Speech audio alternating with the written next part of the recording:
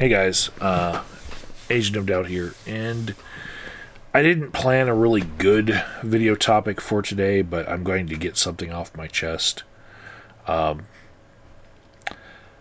been dicked around for pay all my life, right? And I try to tell people to respect themselves because nobody else is going to respect you for you.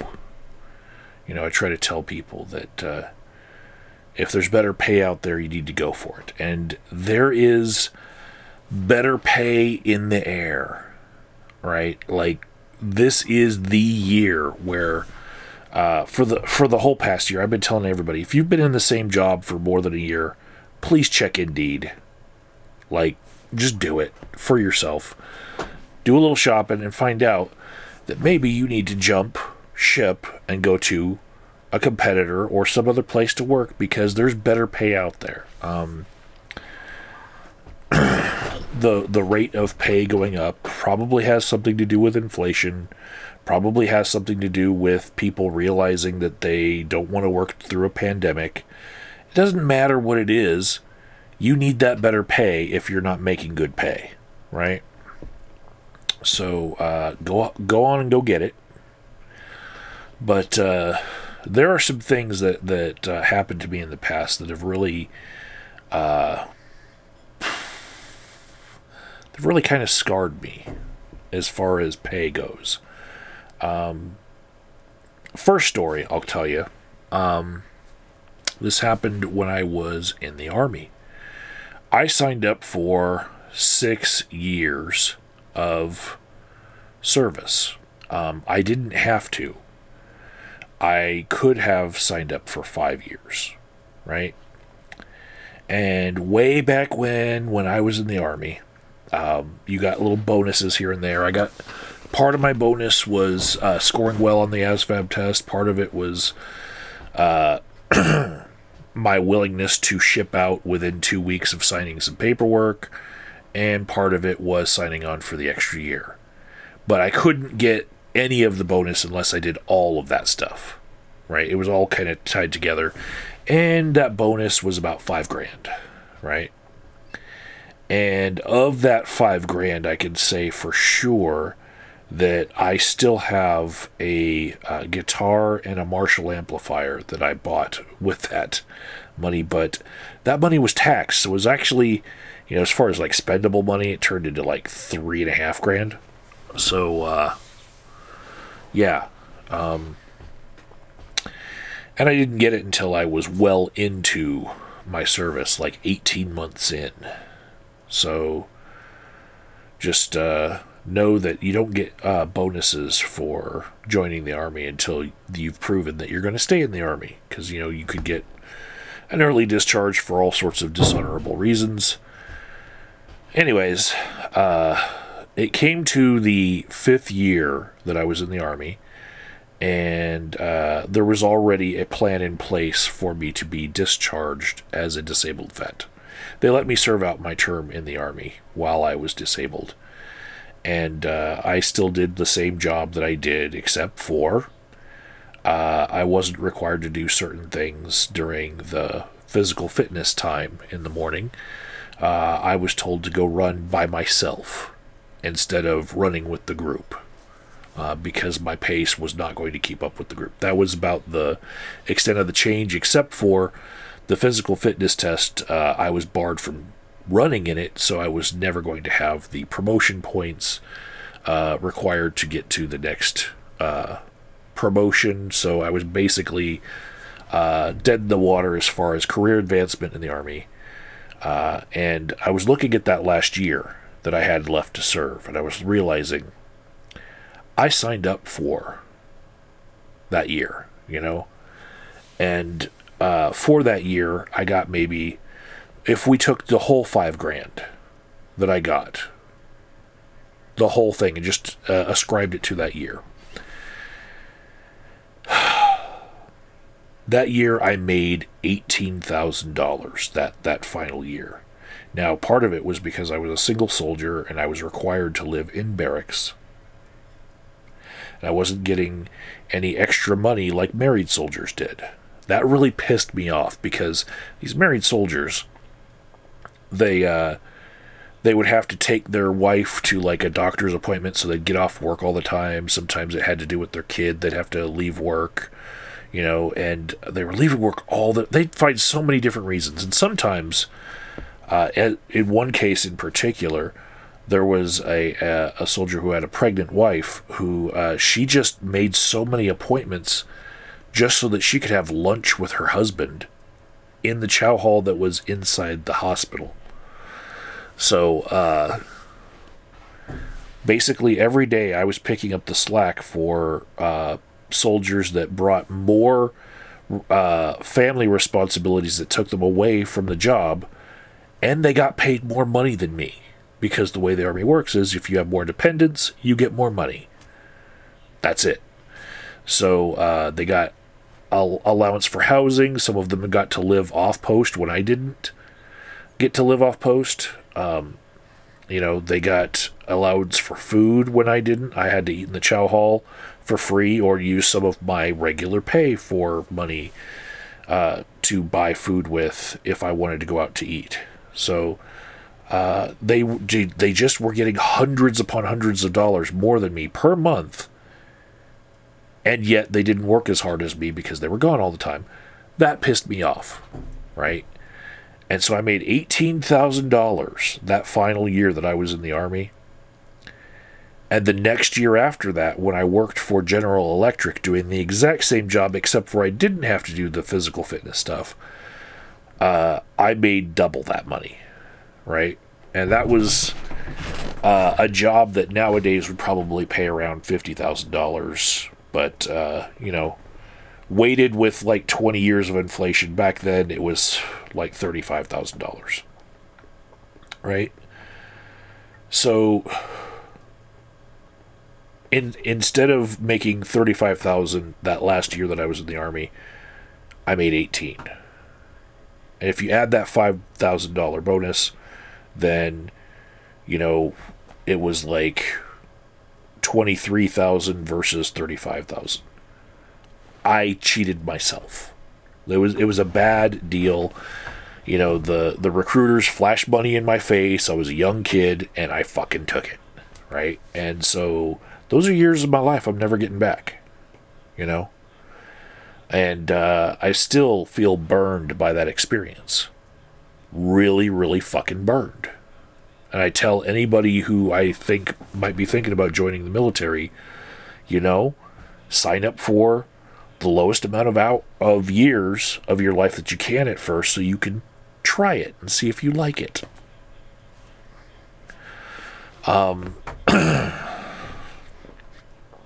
So after that, there was another pay experience I had. There's a whole bunch, but one that I'll talk about is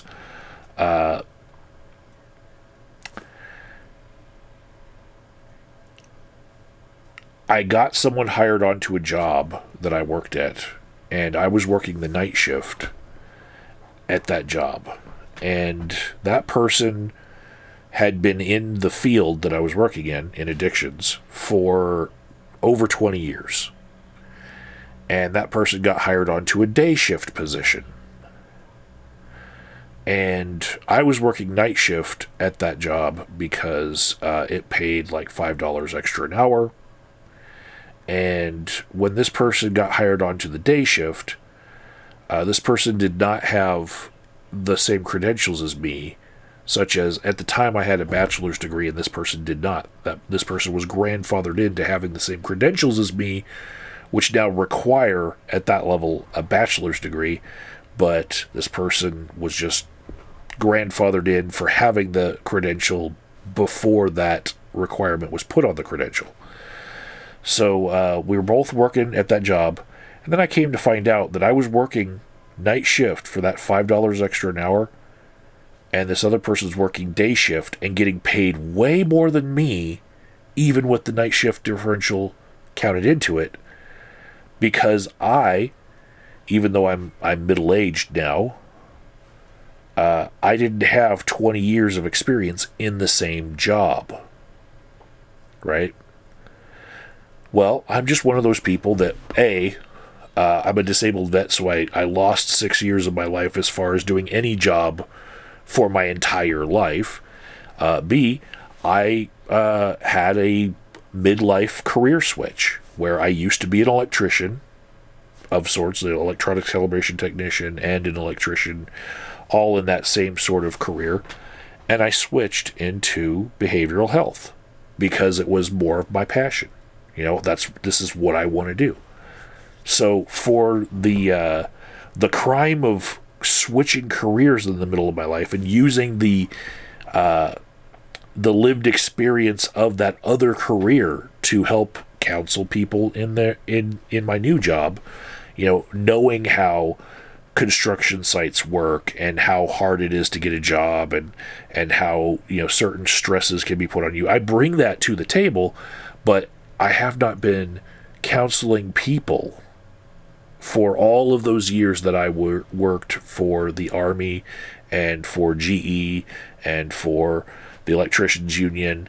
All those years put together count for shit for this employer that we both had, right?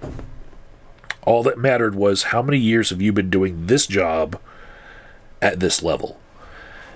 And so when I found this out, it was one of the reasons that I cited on my exit interview, because I decided they don't get to tell me that just because I am starting in this field that I'm not worth as much as this other person, because for one, I had more education under my belt. I had a degree more than them.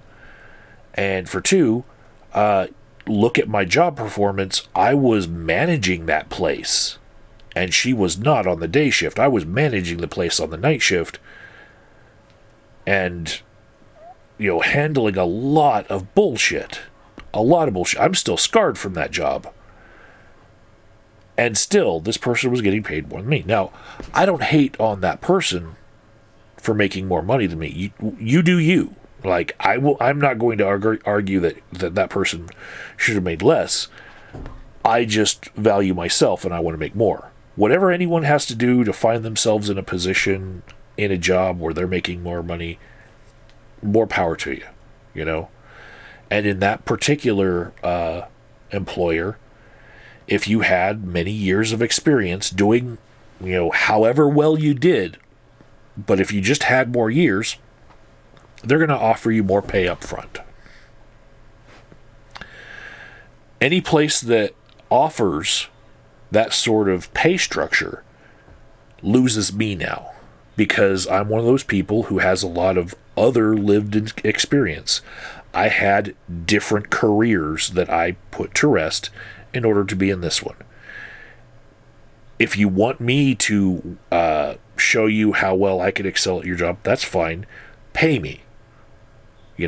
Don't treat me as if I am not a middle-aged person and treat me like I'm an intern that just got out of college.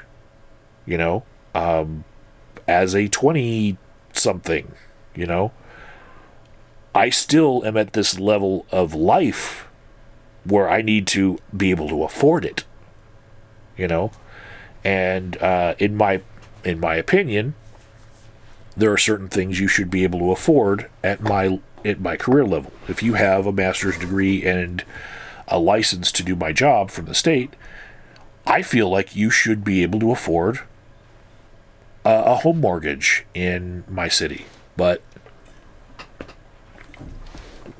with the median house price in my city being like $600,000, I don't see it happening. So there's a lot that needs to happen to the pay structure of every job in my city, in my field and outside my field, because either housing prices need to crash by about half, or we all need to get paid more, because you can't live. You just can't. So I respect myself enough to know that if a job doesn't pay me enough to be able to live in the same city where the job is, I'm not working it. That's part of the reason why I left that job.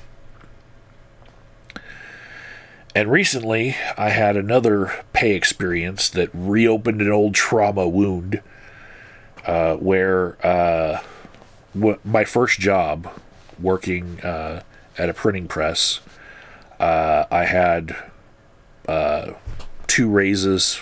Each one was a nickel, so I was making $4.35 after I started at $4.25. And then while I was working there, the minimum wage raised from $4.25 to $5.10. We called it 5 and a dime, and that erased the 2 little nickel wage raises that I had. Those raises just went away. All of a sudden, I was making minimum wage again, and I had an experience with an employer recently where they were offering me a little bit more than the bottom of the range of their pay, and then in the course of the time I was applying for the job, they did an entire pay review because they were hemorrhaging clinicians that were working there to jobs that were paying better, so they decided that they needed to pay better as I was applying for the job. And so they raised the level of pay for every job, the range, right? Well, I got a new offer letter with a different offer for pay, which was higher than what they were going to offer me before by about $2. So I shouldn't be able to complain, right? Well, the initial offer I got was $2 more than the bottom of the range. Again, one of these employers that decides that the length of time you have in service is how much you're worth, as far as what they're going to offer, right? This new offer was the exact bottom of the range.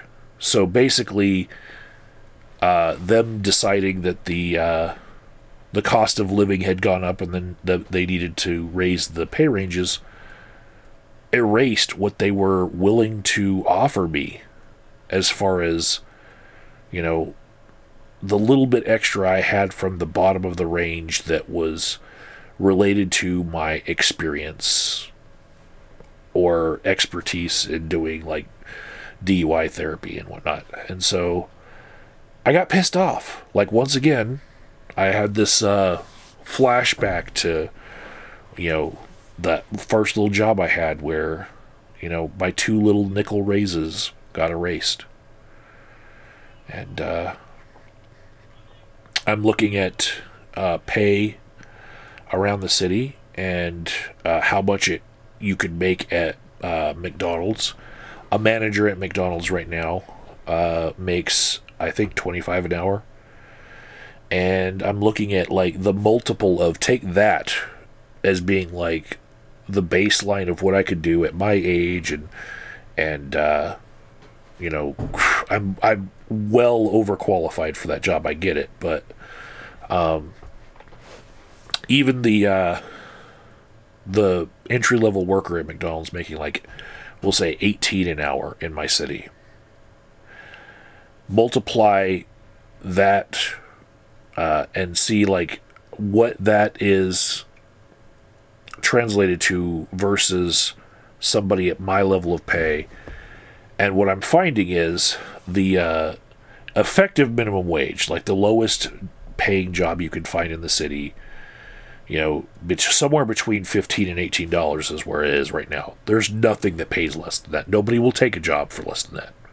You absolutely can't work for less than that, right? This effective minimum wage that we have is very close to all of the middle class job pays. Basically the minimum wage has gone up. The what unskilled labor is making keeps on going up, but the middle class jobs are still making the same pay everywhere around the city. And so it's very hard to escape poverty and try to pull yourself up by your bootstraps when you find that there's this kind of tapering of returns for wanting to better yourself in your career. When I first started my working days at the age of 18. Minimum wage was 4.25, and I saw a nurse with a bachelor's degree making $35 an hour, and just divide what minimum wage is, or what minimum wage was, into how much she was making, and she was making about 10 times the minimum wage, right? And that's what I was shooting for in trying to better myself, get more education, get more licenses, just professional development, do trainings, do extra trainings in subspecialties like addictions, DUIs, EMDR, all sorts of other therapeutic modalities. Get all this training within me, and yet, whereas 20 years ago, I could have had a pay for this much of training as a clinician. I could have had to pay 10 times what minimum wage is. Now I can't even find things around town that are 2 or 3 times the minimum wage that is effectively what's going around town, because no one wants to pay more. And yeah, the absolute minimum wage seems to be going up a little bit, but the middle class range of pay seems to be compressing, and the lower wages are like raising up to it, but like it's not going up, especially not in relation to home prices. Wages are stagnant versus home prices, and I'm not going to work for any place that is going to pay me what I can't use to go afford a home. So I'm gone. And people wonder why there's so many people who've just checked out of working at all. There's a calculation to all this, and I got to think that a good portion of them are just realizing that their jobs put them at too much risk in the middle of a pandemic. I know a lot of right-leaning people are like, oh no, they got spoiled by getting free money from like unemployment that went unchecked for so long, and stimulus checks and all that. But no, I think people are just realizing that like something's really wrong with our economy. Really, really fucking wrong. And I just wanted to point out with this ramble that picking a metric such as how many years someone has been doing a job and calling that the be-all, end-all of how much you're going to pay that person says nothing about their actual value to the job. Because in my experience, I have been far more valuable to the workplaces that I've been in than they were paying me, versus some people who had been there in that field for longer periods of time and were not putting out the output that I was, and sometimes were even a detriment to the job.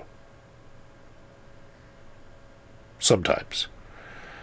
And to see that other people who I don't value as much at my workplace making more money than me can stay there and continue to make more money than me just based on that that one metric, that's going to make me not want to work for that employer. And so anyone who switches careers into another job that they're more suited for, and the whole reason why they switched was because that was more their passion, anyone who does that is going to avoid an employer that decides to pay people based on that metric. So that was the whole point that I wanted to say in this ramble. Some of the little things in this ramble I know I've said in other stories before, but you're hearing it in a different way of how it all falls together in my head of, I'm tired of being fucked for pay. And so are a lot of other people. Especially this year. Take care, everyone.